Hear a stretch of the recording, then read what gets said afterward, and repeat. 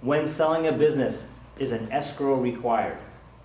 So most states, or actually quite a few states, do require an escrow. Not all states do, but in California, an escrow is required for basically 99% of the businesses.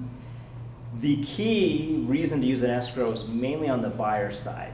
Buyers want protection to know that they're getting basically a clean bill of health on the business.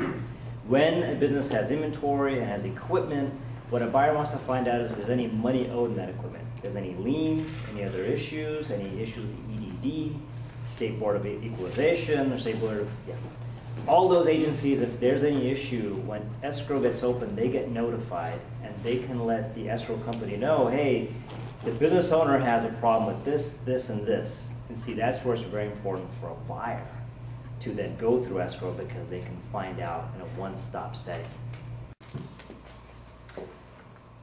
True or false?